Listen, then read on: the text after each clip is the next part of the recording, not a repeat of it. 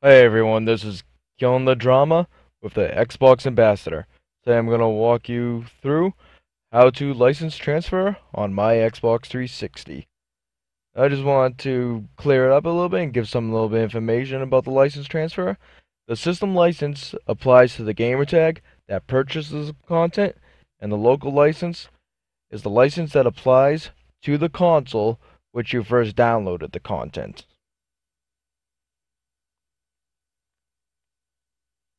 So the console license is transferring of content among the same profile, and it's not from profile to profile. So it's being transferred from a old system, you're transferring it to your new system. So if you had to get a repair or you upgraded your Xbox 360 and you wanted to transfer the license to your new 360. So the license transfer is not from profile to profile. It's from system to system of the existing profile. So let's get started, and this is how to transfer your license on your Xbox 360. So first you want to make sure that you're logged into your account, that you're going to be transferring the license to the console. Make sure you're logged into that account, and then you want to go over to settings. Want to go to account. Want to go down to license transfer.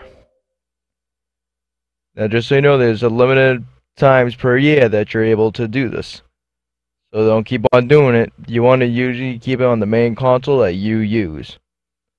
Once you get to this page, you want to click continue. And it's going to transfer your license.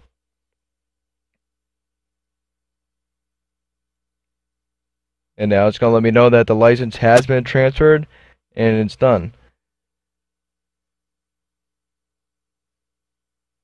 So you just click done. And that's how you transfer your license from the old console to your new console.